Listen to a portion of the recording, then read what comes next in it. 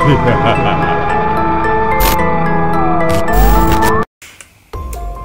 again, my dark kitties. Today, for my Vlogaween, I'm going to show you a really nice coloring book that you can color for Halloween.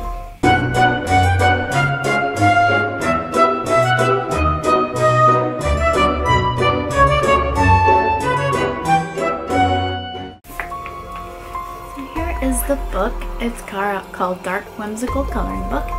And I'm pretty proud of it because I'm the one who actually made it. So there's a lot of Halloween stuff in here and we're gonna take a look through it. And I hope you like coloring books and stick around and check it out. So here is the cover, which is kind of Alice in Wonderland-ish, inspired you could say. And we got the cover page on the inside, a death head moth, and this paper is not ideal, so you only want to use dry medium on it. Hopefully at some point I'll move to Ingram and we'll be able to get better, thicker papers. And each page just has like the title of the work across, so that if you do use a medium that goes through, it's not that big a deal. It's just the title for this on the other side. So all of them are like that.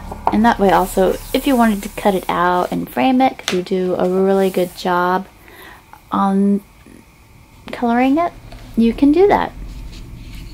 And this one's Cats in a Cup. So there's a lot of cats in here because I love cats. There are 5 pieces in here that are inspired by famous artists. This one, if you can guess, I'm not going to tell you, you have to guess.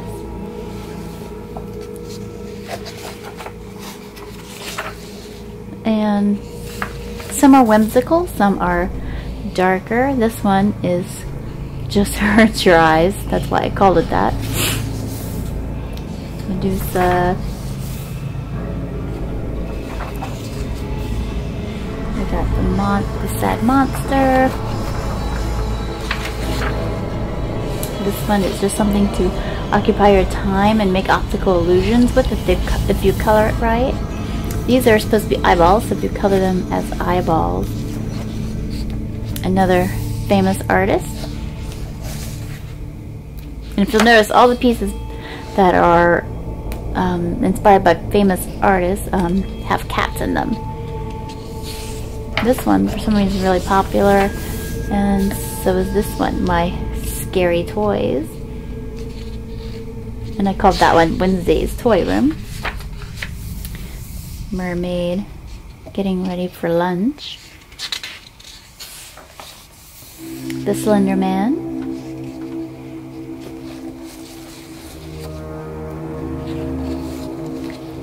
Another famous artist that probably looks familiar.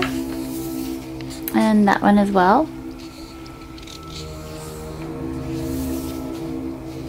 Some I made simpler, so if you just want to color something quickly, like in an hour or something. So not all of them are super difficult. And then some are super difficult and are going to take a long time.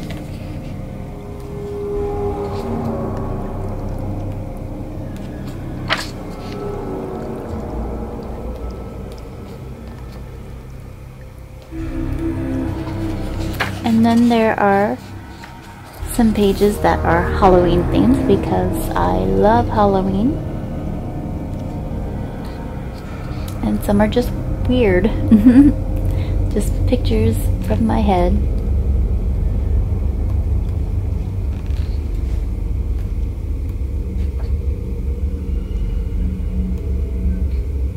The eyeball tree.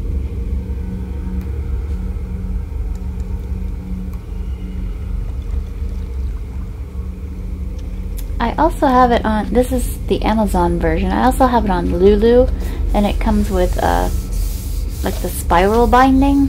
Here's a nice one for Halloween. I might record myself coloring this one. I'll show you the coloring techniques that I use. And there's the cat from the cover, the Mothman, something a little more whimsical and Alice in Wonderland oriented, the skull, something a little more whimsical, another famous artist, if you can guess who that is. And that's the end. And these are all the kitties that I love.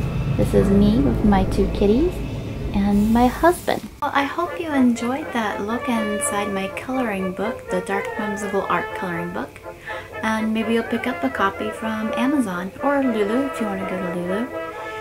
And I actually didn't intend to create a coloring book at all. I was just bored at work. Started drawing all these pictures, and some of them were kind of cool. And so I was like, you know what? Coloring books are really popular. Maybe I should just turn them into a coloring book. So it took me about 2 years. Every time I was bored at work and it was slow, I would draw pictures since I can't do anything else. And eventually the coloring book was born. And I'm really proud of it, and I think it's really good. And you can let me know what you think, and maybe you can help me come up with a theme for the next one. I was thinking about doing Japanese mythology and monsters. I think that would be fun.